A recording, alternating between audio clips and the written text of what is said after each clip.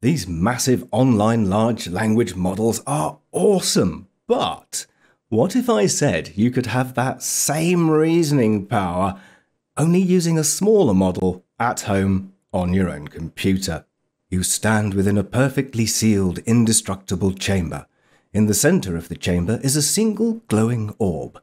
A voice booms. This chamber's volume is precisely equal to the orb's volume.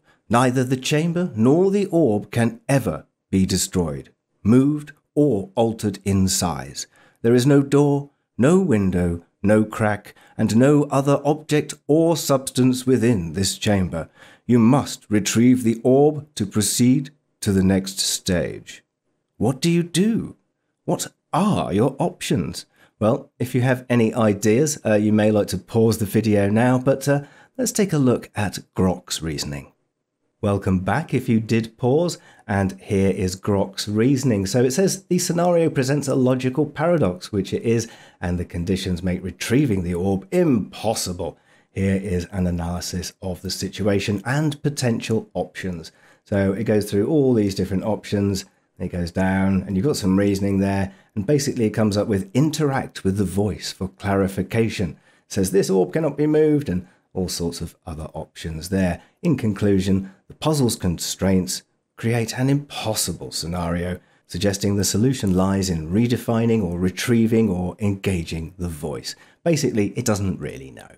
Now, say I was to use something like this recently released magistral model. It's only 24B, and as you can see there, the size is 14 gig. This won't have Grok level reasoning, will it? Well, it will if we first apply the UAIOS. The interface is a bit like the old bulletin board systems from back in the day, if you remember those. The difference is here, of course, it's backed by a large language model, so you can play with all of the concepts. In nerdy terms, this is a state machine, but in non-nerdy terms, let me take you on a journey to the Verisimulation Chamber. Each step you take is controlled by you, hence the strict menu structure you see there. But once you're in the chamber, then anything goes. And there's also a sidekick there as well, Unit-7, who is a robot with an unstoppable force of logic in his power matrix.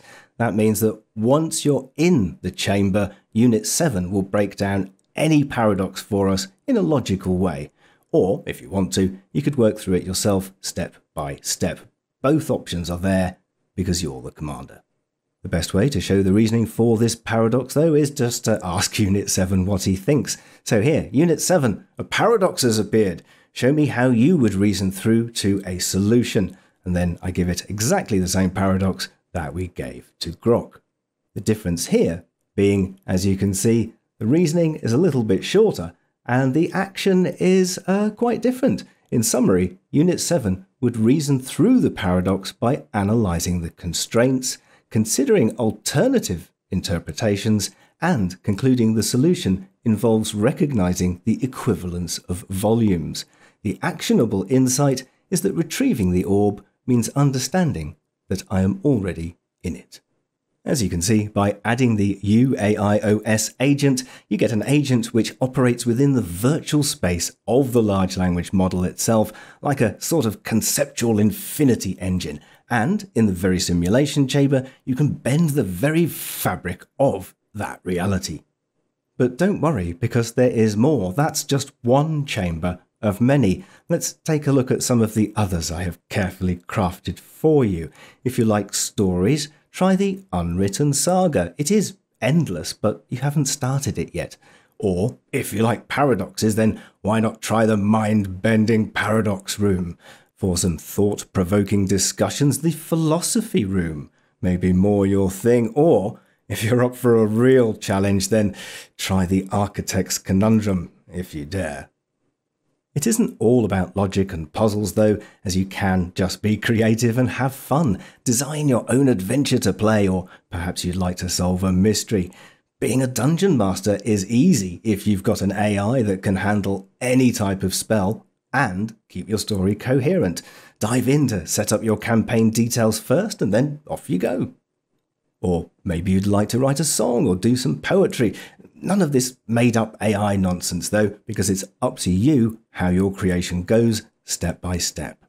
If all of that is a bit too much, then don't worry, because there's a guide built in there too for you to go at your own pace. However, if you're ready to go straight into conceptual AI agents and even more, let's check out the advanced menu. Okay, nerds, you ready for this one? Because we're running a conceptual infinite state machine, we can check the concept states and even make up new concepts which don't exist. To start with, I just say I'm looking to work on a new concept for an LLM search, which is a bit like chain of thought or tree of thought. Understood. So it goes through and explains various things. It says that's chain of thought and that's tree of thought. Let's dive in more deeply. So then I ask it, can you show what a chain of thought search would look like for that last question? So I've said, I'm working on a new concept. It says chain of thought. And so I've asked it, well, what did you just do in a chain of thought style for that question there? What does it do? And it went through and it goes, oh, okay, I did the initial request analysis, understanding that you want to explore a new concept. Yes, that's correct. So basically, as you can see, there is its chain of thought for its processing of the question. And now I can ask, how about tree of thought? So it will present exactly the same data as it did last time, but instead, this time we've got it in a tree of thought format. I can now issue another command such as, can I see that as a conceptual blueprint? Now, it will do much the same thing, but that little command there also generates an ASCII little box thing down there, so you can copy and paste it nicely into your thing and go, right, okay, if we need to work on this, here is a plan that we can work from. And then, of course, we can just make up a search as well. So how about if we did an ontological search? And it will go through, do the same thing, and do an ontological search instead. Okay, we've just made up a new concept. Let's make up another new concept and test that. If I wanted to make a new conceptual search, can you provide me with 3 possible options for that, and why you think they would be good, and for which situations? So it's come back and said, okay, this is what a conceptual network search would look like. And it's given me one of those. Or a temporal conceptual search as well. You could do one of those, or maybe you could do one of these. So you're making up all these different concepts as you go along. And of course, because you've made up the concept, you can now test it in the next step. Here, can you show me how conceptual network search would work via a conceptual blueprint? This one is quite long, but there you go. So it's done the full CNS. That's how you do it. These are all the things. You have to do all these tasks. As you can see, it's very long and complicated. And then you get a little ASCII blueprint at the end. So as you can see, you can use the AI agent as a little pal to try and do things for you, or it will help you work through things step by step by yourself. Now, I mostly made this because my memory is absolutely terrible and large language models just spit out far too much text. So for me at least, taking things one step at a time is what makes large language models actually usable for me, not having the data spew. So if you like that sort of thing and want to give it a try, then the easiest way is just to use an Ollama model file. So for this, you don't need a silly tavern or anything like that. You could just do it straight in the Ollama thing. Here is an example model file then. So I've got the UAI-OS framework in there, some rules, and the model I'm using is Magistral Latest. Then after you've run the create command, you can just use Ollama run as normal on the thing you just created. In order to boot into the agent, so to speak, all you have to do is type main menu. And then you'll be presented with the main menu and you can go into all of the experiences, game modes, and make up anything you want. Ooh, nerdy rodent. He really makes my day.